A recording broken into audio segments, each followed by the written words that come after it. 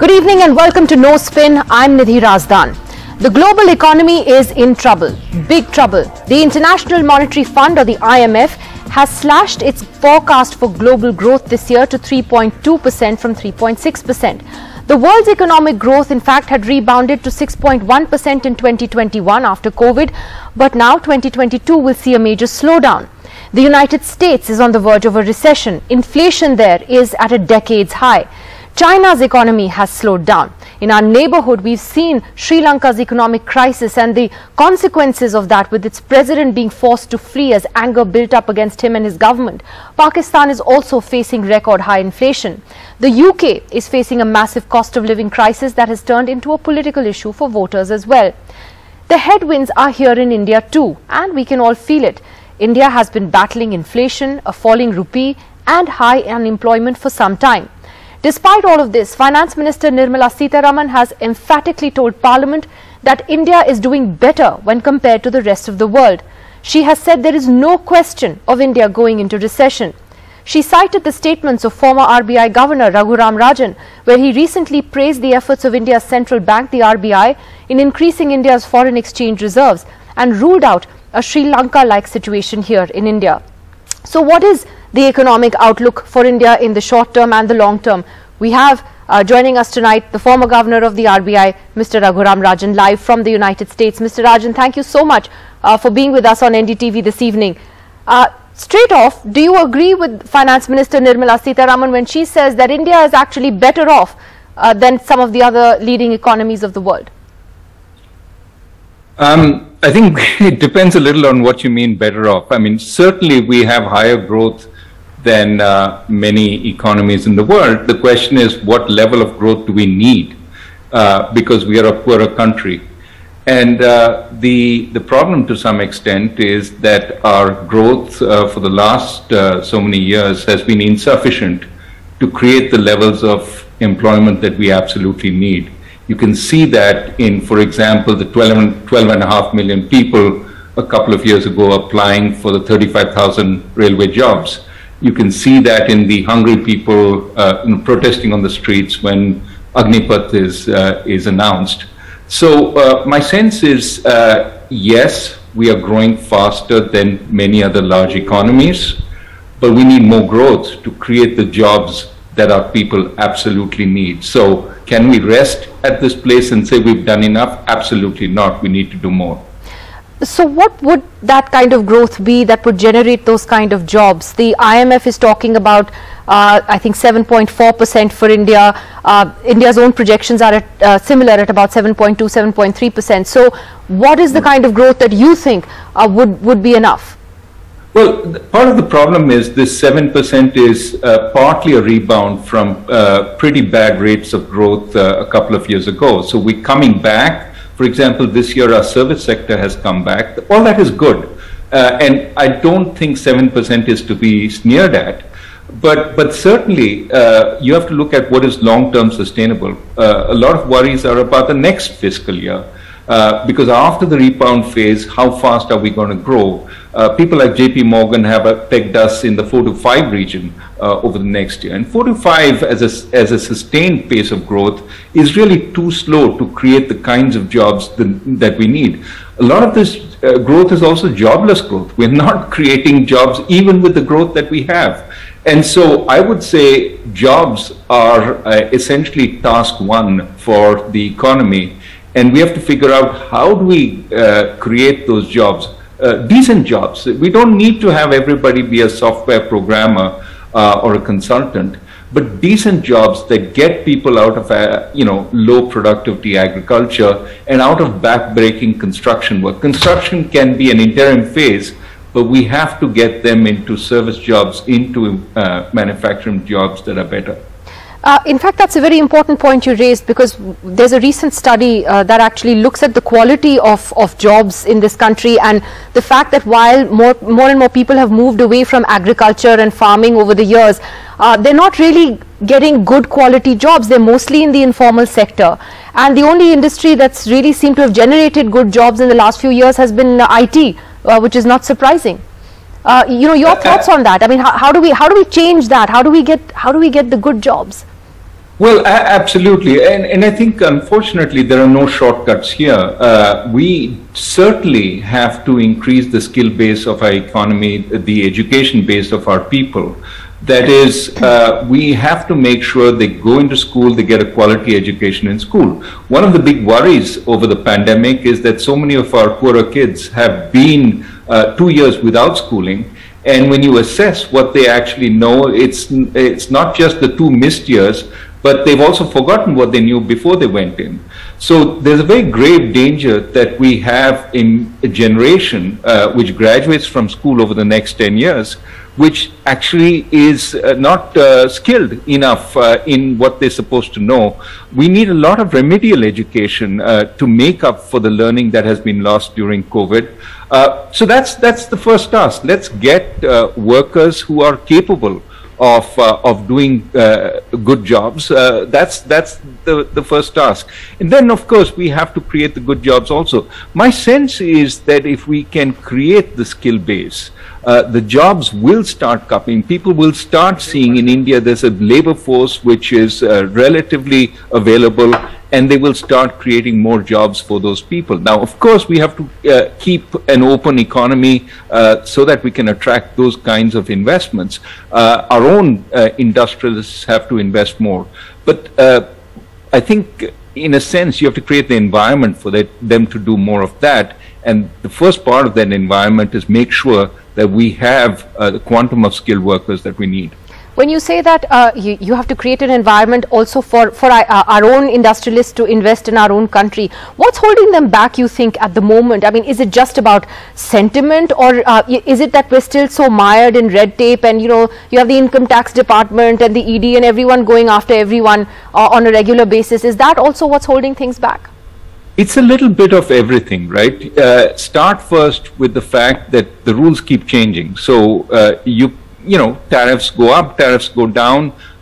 Unfortunately, in recent times, they've typically been going up. And so you have no idea whether a certain input that you're buying will be available at the same price, or will it suddenly get protected, and then you have to buy it at a higher price, which makes you less competitive in global markets. So one of the issues is the changing nature of the rules. We have to maintain a little more stability there. The second is, yes, the government has been working on improving the doing business environment, but in practical terms, when you ask business people, they still suffer from excessive inspectors, rules that are archaic, that are complex, and they get entwined in them. I mean, just look at, you know, things like money laundering rules are not very clear. And I have to say that, having been at the Reserve Bank and trying to take an axe to some of these rules, there's a whole history of these rules, and you have to keep working at it to simplify them so that people know what they're liable for. So I think these are some of the things we have to work on. But of course, in addition, we need to improve the quality of the infrastructure, the logistics that these business people face, the access to power. I mean, we've had power shortages once again, especially with the availability of coal. All these are things that eventually add up. So my sense is we have work to do. The last point on business investment is, unfortunately, at this point, despite growth, we find capacity utilization is still relatively low. In other words, we need more demand going forward for businesses to feel confident there will be sufficient demand for them to make big investments. Right now, that's not the case. So I think we can do more, we should do more, but there are a number of areas we need to act on. You mentioned the words open economy, and that it's important for India to remain an open economy. But how does that square off then with the Atmanirbharta that the government is trying to promote? I mean, is there a danger of this becoming a very protectionist kind of policy? There is a danger. I do worry about it. And I do worry that all these schemes, the PLI scheme, for example, are untested. Are they really going to sustainably increase manufacturing in this country, or are they going to take us back to a protected high-cost economy where it's subsidies that encourage manufacturing rather than the fact that manufacturers find a competitive environment, an environment where they have access to power, to good labor, etc., and therefore manufacture here. My worry is at this point we are embarking on a PLI for a whole lot of industries, and in that process we don't know at the end of it whether we'll create a sustainable manufacturing sector or whether we have sort of re-inherited a license permit Raj kind of structure where a few industrialists are benefited by the PLI scheme. They also have a lot of protection from foreign imports, and essentially by that they inflict higher costs on the rest of the economy, including on our consumers. I think the jury is still out, but I worry at the pace at which we are expanding this to sector after sector without knowing if it actually works. Coming to the rupee and to inflation, what are your thoughts on how low the rupee could go? I mean, some in the government are trying to spin it with a silver lining, or it's good for exports, but in the long run, it's actually pretty bad for all of us. Even in our most day-to-day lives, how low do you predict the rupee could be by the end of this year? Well, foreign exchange predictions are often a fool's game because they could, markets are pretty efficient. They're better than us at telling us where the rupee should be. I think often the exchange rate is seen as a measure of economic competence. My sense is we shouldn't make that judgment. Unfortunately, too many politicians make that judgment. Let the rupee do what it will. I think the more important issue is to get inflation under control. Once inflation is under control, then I think the rupee will find the appropriate level given the state of our exports, given the state of our imports, and it will be what is necessary to bridge the gap. The key, again and again, I keep emphasizing, is to get inflation under control. Now, on inflation, the level of inflation certainly is much higher than we would desire, and that is for sure. At 7%, it's above the RBI's target range. And I think, it's hard to make out whether the worst is over, whether there's more inflation to come. Certainly, there are some positive signs in the world economy because of the world slowing.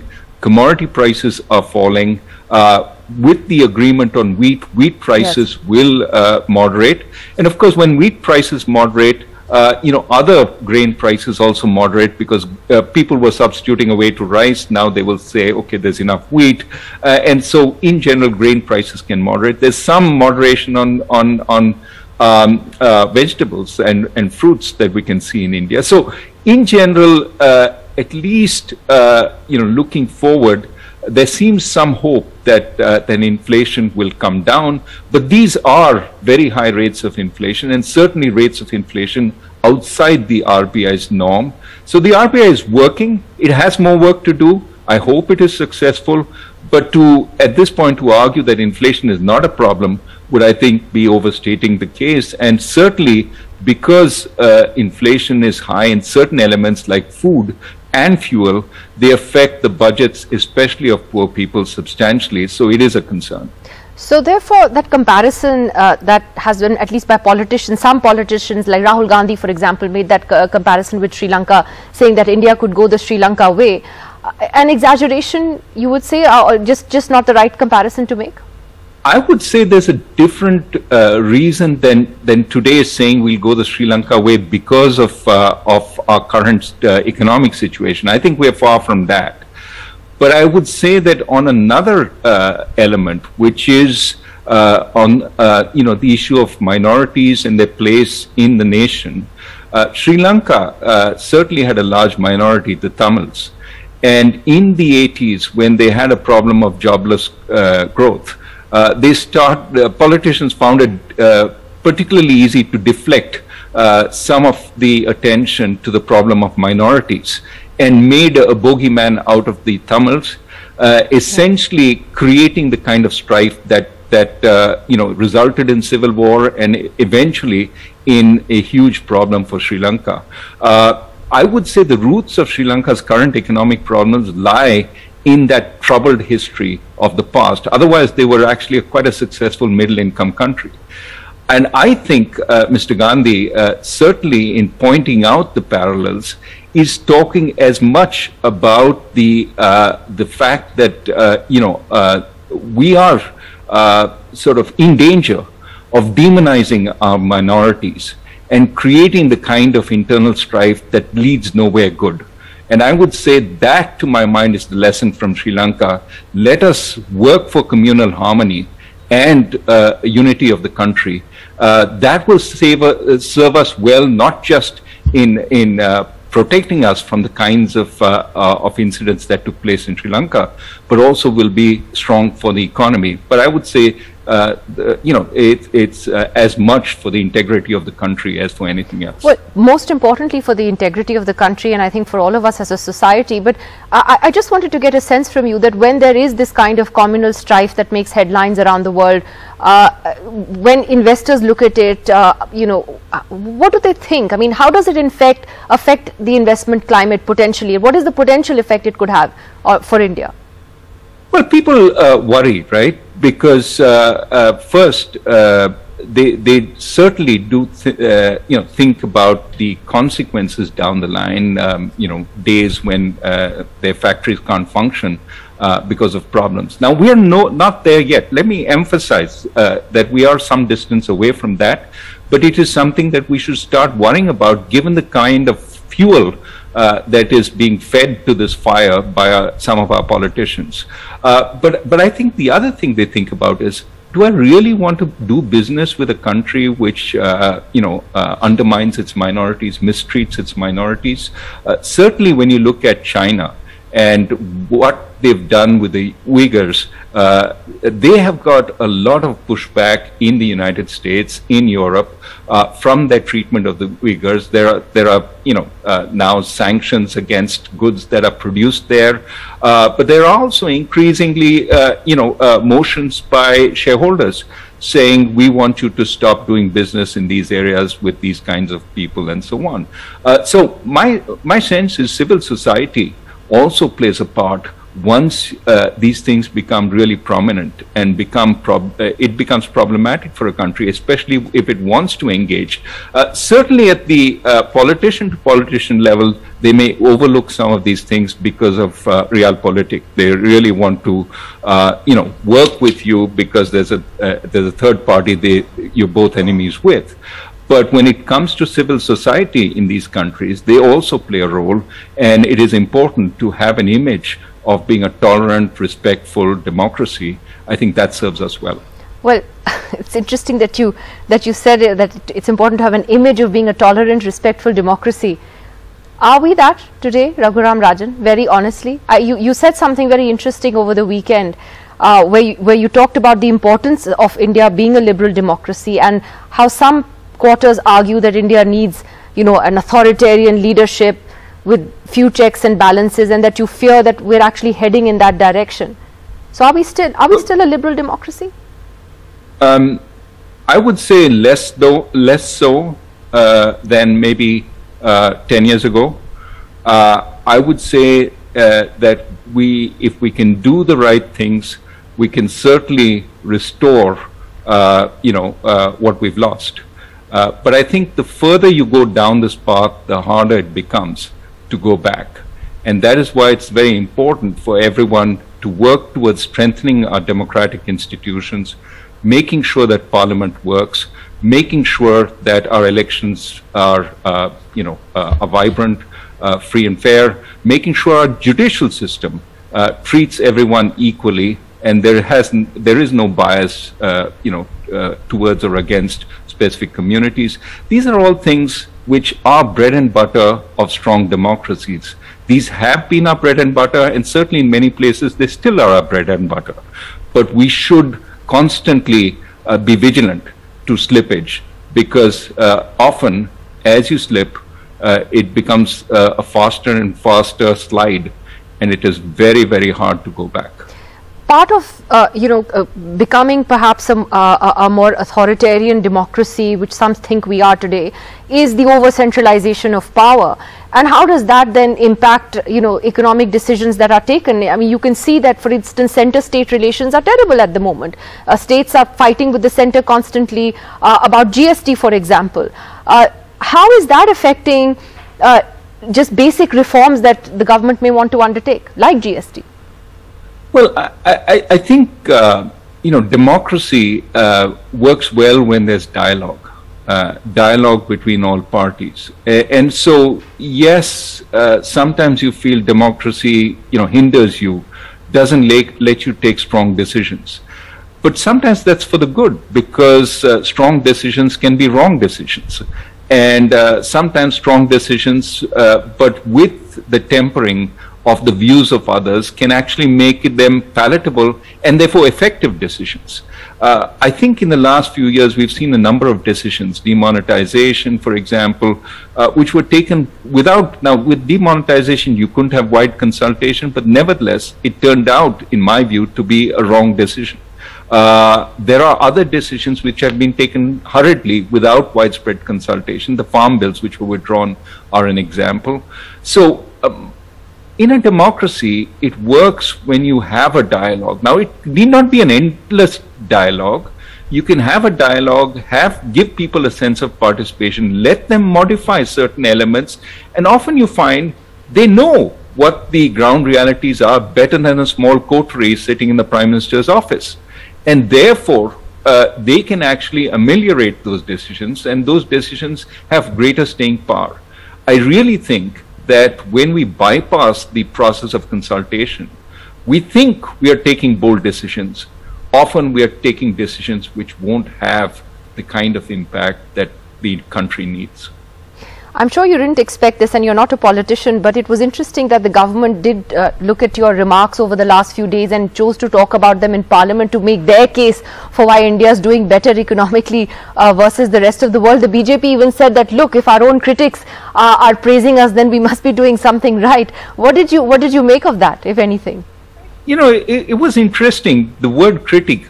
I think what I try and do is offer as balanced a view. The problem is that, balance often requires also criticism. There is a view from this government that only those who constantly clap are in the right, because the government does no wrong. I mean, every government does wrong. I have criticized the UPA government when I was not part of that, the establishment, and I worked with the previous NDA government. I have no sort of reason to be excessively critical, but at the same time, some criticism is warranted.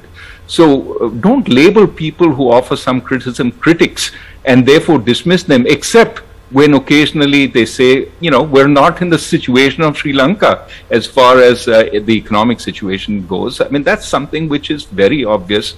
And certainly we don't want to scare off foreign investors by saying we have some big problem coming. We're not in that situation right now. Does that mean everything is right and everything is fine and therefore we should all be clapping? Absolutely not. We talked about some of the problems earlier. Let's be aware of the problems we have and be constructive, both outside and inside government, on how we will tackle them. That's the only way we will move forward as a nation. But there is a lot of speculation about whether you would make a transition to politics. You were at a Congress event a few days ago. Is there any plan to actually join politics? No, I actually work with the DMK government in Tamil Nadu. I'm on a council where we talk with the Tamil Nadu government. So I am an economist. I help whoever asks for my help if I can give it. And my real aim, as far as possible, is to make sure that we progress as a country. So no, I have no. I was invited by Mr. Shashi Tharoor. He said, I should take a look at what's going on in Chhattisgarh. I went there. I looked at some of the development. Was quite impressed by what was going on. And that was the payback for actually showing up at that conference. Finally, Mr. Rajan, just coming back to the world economy, we started this program with the numbers of how things are really not good in so many leading economies. We have a conflict, Russia, Ukraine, and now, I mean, we have tensions today between the US and China over Taiwan. What is the impact that this may have then on all of us economically in the near future? Well, we are in difficult times. Certainly, there is high inflation, which the Fed is trying to curb with higher interest rates. Similarly, with the RBI in India, I think that growth, even after they curb inflation, is a big question mark again around the world, both in the United States and in India. How do we get strong, sustainable growth? What are the things we need to do? And I think what this needs is really very strong imagination, leadership, and reforms. I think they're possible. So in the last few days in the US, we've seen some movement towards green investment, for example. That green investment could be a very important step forward. In India, I think if we can find ways to use the G20 mechanism to open up the world to our services, I think that would be a very important positive step, because we have a lot to offer in services. That's a place we've made a lot of positive movement, of course, in the past. So I would argue that we need to do something there. And so my sense is, when you're in difficult times, you find that there is a lot of possibilities. You can actually generate new sources of growth. We need to look for that. We need to persuade people that those are ways worth going on, and that's where the democratic process can help. So on the one hand, downsides. On the other hand, I think that's the time you look for potential upsides, and I'm sure we will find there's so many challenges we need to deal with. We will find some solutions. Very quick last question. It just came to me as you were speaking about this. We've seen, the Chinese economy it's slowing down, and one of the biggest criticisms of the Chinese government has been its obsession with the zero COVID policy and these constant returns to lockdowns, which have really hurt manufacturing and supply chains around the world. Is there not an opportunity for India here? There is. And why aren't we able to hone that in the sense that why are we seeing manufacturers going to Vietnam and not coming here? Well, we're seeing some come to India. People are coming. Let's not dismiss that. But you're right that we should be getting far more of them coming here. And it goes back to some of our deficiencies, right? Our manpower, we need a more skilled labor base. Our infrastructure, we still need to work on it. Logistics, I mean, these are all things certainly the government has been working on, but we need to do far more on it. And my sense is, if we create that environment, if we create a welcoming environment, not sort of push back on big foreign investors and say, we really don't need you, but treat them with kindness, welcome them in, and give them a stable environment, I think far more people will come into India. So I think a lot can be done here.